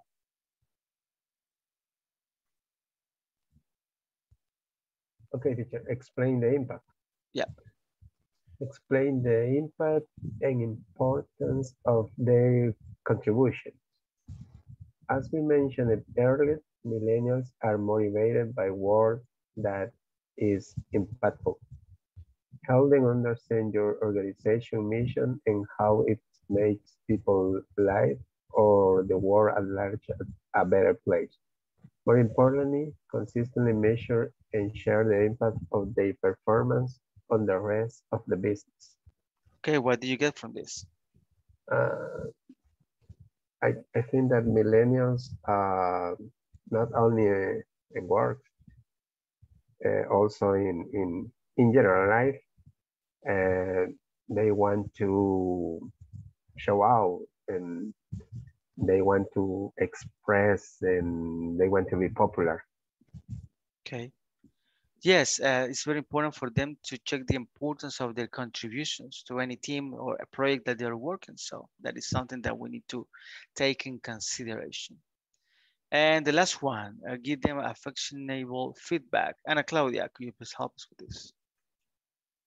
Okay, give them actionable? Actionable, yeah. Okay, actionable feedback. I don't know if there is a regulationable feedback is important for all employees, regardless of their age. Millennials just happen to be a generation that prioritizes it. We recommend conducting 360 degrees feedback reviews for all employees once a year. Okay, what do you get from this? It doesn't matter the span.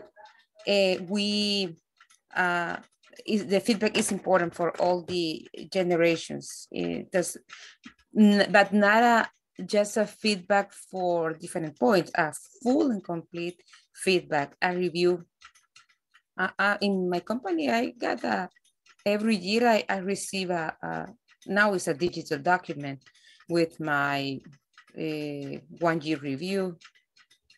Okay, interesting. So yeah, feedback is very important for all generations. You say that is properly correct. Yeah. Okay. So interesting to check about all the differences between one or the other from the point of view of the work. So that was so interesting. We have an activity. Roxanne, are you ready?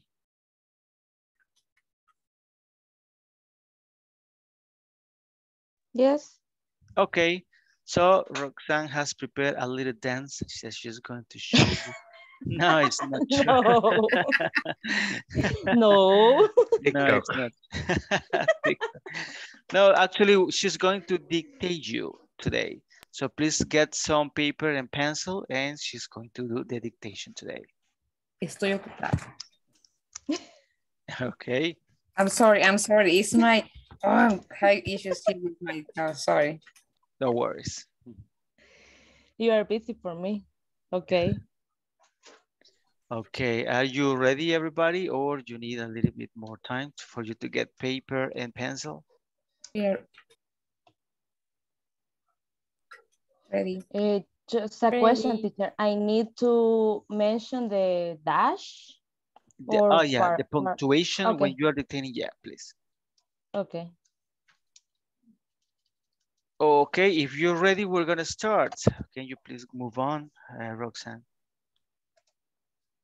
Okay, well, I will start.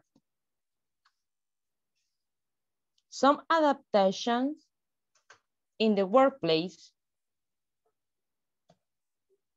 Some adaptations in the workplace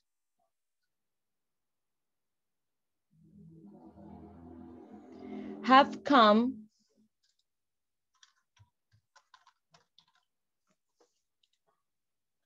about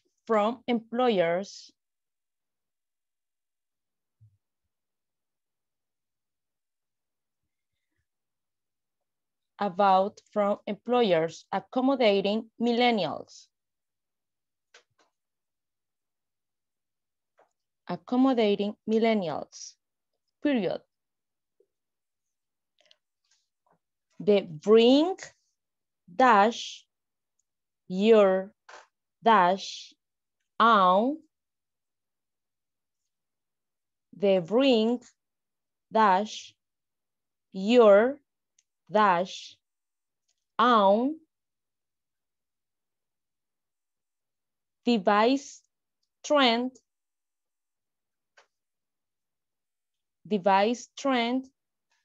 open parenthesis B way OD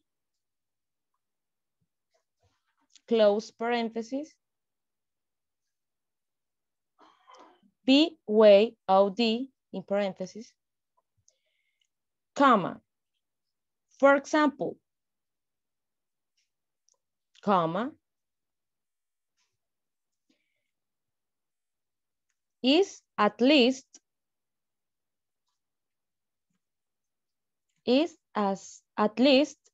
in part a reaction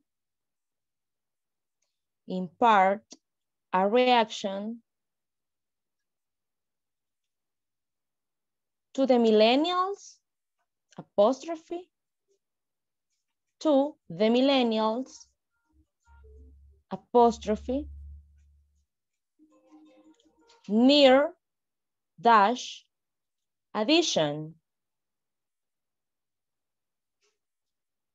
near dash addition to mobile devices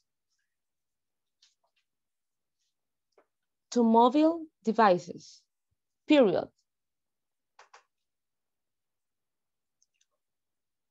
Workplace satisfaction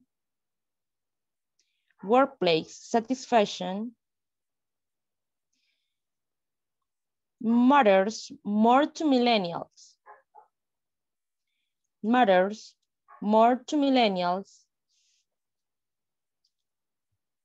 than monetary compensation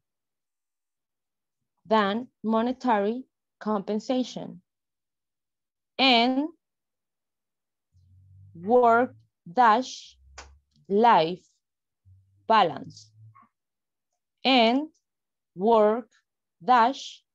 life balance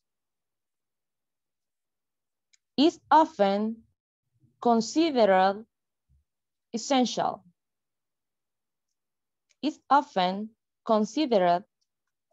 essential. Period.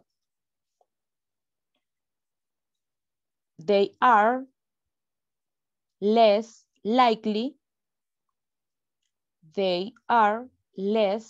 likely than previous generations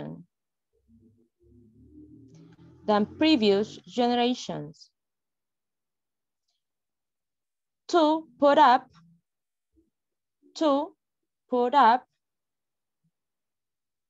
with an unpleasant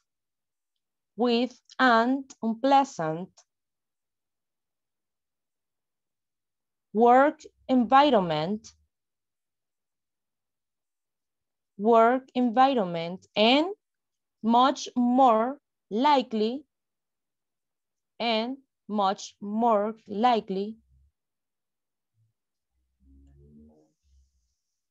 to use social networking,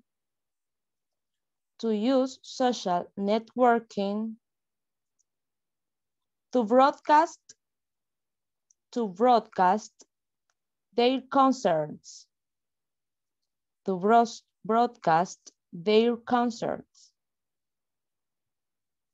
period. On the other hand,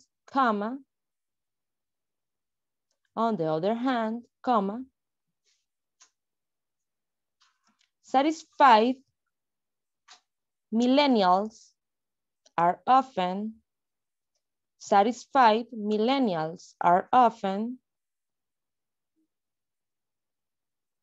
employee advocates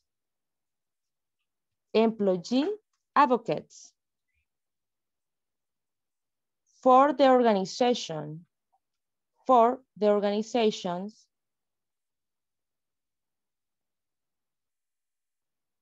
they work for,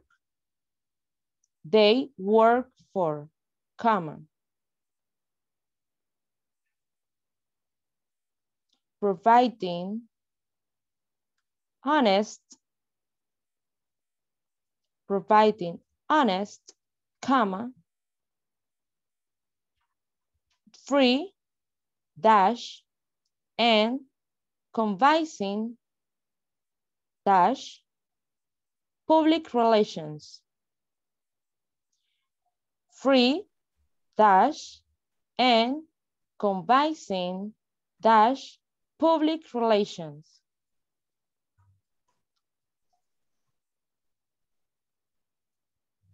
Okay, could you please read the whole paragraph without the punctuations, like a normal reading now?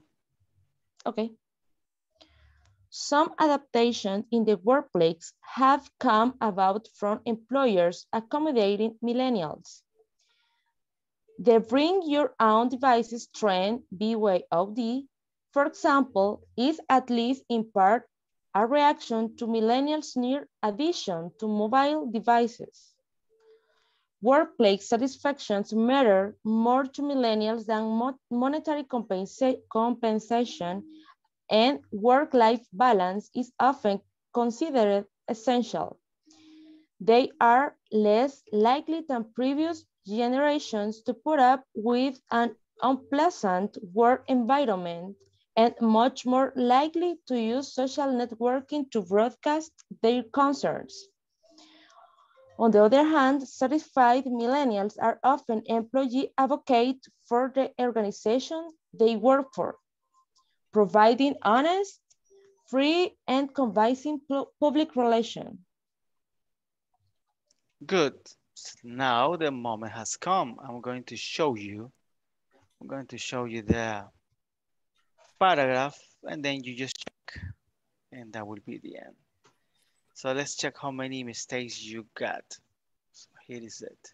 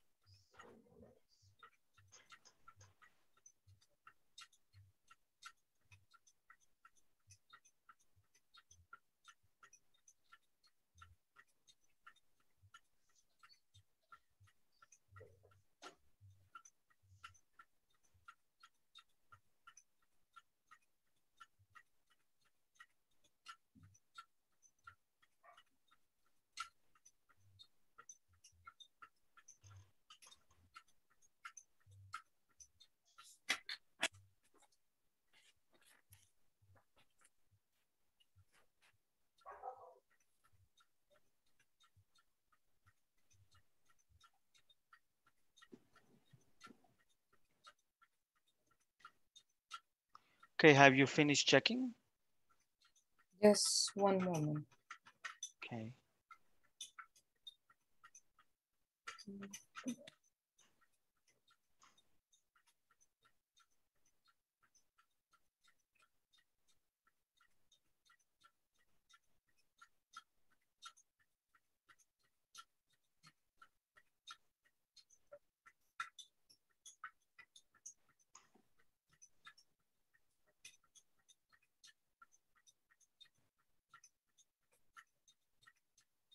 Teacher.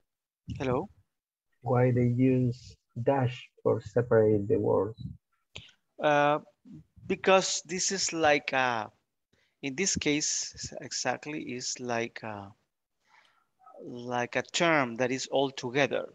That's why here is like BYOD. In this other case, is because it's emphasizing something. Okay. Okay. And okay. in work life. I'm sorry. Dash in work life balance. Yeah, that is a term very common. Yeah, it's a term. This like this one that is all together. It's just something that it goes together. Okay. Perfect. Okay, has somebody made, let's say, 2 mistakes? Me, Or... I had 2 in the parentheses. I didn't realize that they were separate letters. And okay. Separate letters, and I thought it was a word. And the other one, when it says they are less likely than previous generation to, I thought I heard is boot up, not boot up. Okay. Okay. Those 2 good. Nice, very good. Any other person had just 2 or less mistakes? Let's say 5 mistakes or less. In the parentheses, I had a mistake. In have, I have had in past. Okay.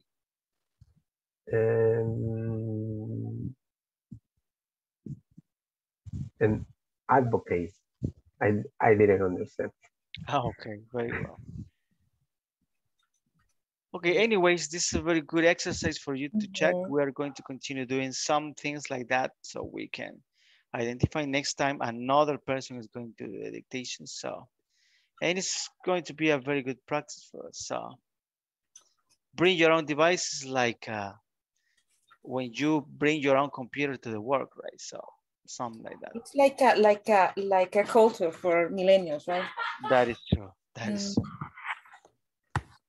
Okay, my friends, so we will be finishing. We're going to check the attendance very quickly and that's it. So, Ada Susana Cáceres Mendoza. Present, teacher. Good. Ana Claudia González Velázquez. Present, teacher. Good. Dani Josué García Martínez. Fernando Marvin González Martínez. Present. Good. Francisco Eduardo Figueroa Mejía. Heidi Eugenia Salguero de Rivas.